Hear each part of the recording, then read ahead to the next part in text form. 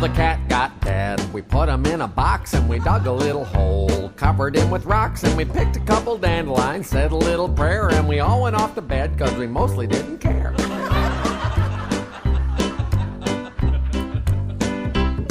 But in the middle of the night, a dog started sniffing. Was a Labrador Retriever that belonged to Mrs. Griffin. And even though the cat was smelly and stiff, he thought it'd be a nice addition to Mrs. Griffin's kitchen.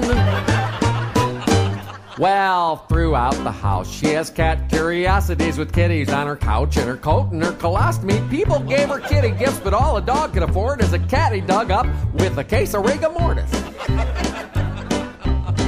When the woman saw the cat, there began the pandemonium. The dog dropped the cat, and it clunked to the Congolium. It snapped back to life right there on the linoleum, shook its shaggy head out of its catatonium. From the floor to the counter and all around the kitchen, the cat was chased by the dog, and the dog by Mrs. Griffin, past the living room couch with a kitty motif, through the front door screen out into the street.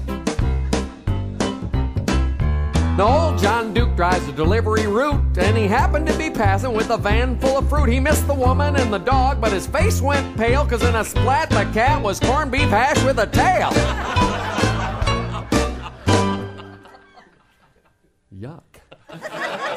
Oh, the cat got dead. We put him in a box and we dug a little hole, and we covered him with rocks and we picked a couple dandelions, said a little prayer, and we all went off to bed 'cause we mostly didn't care.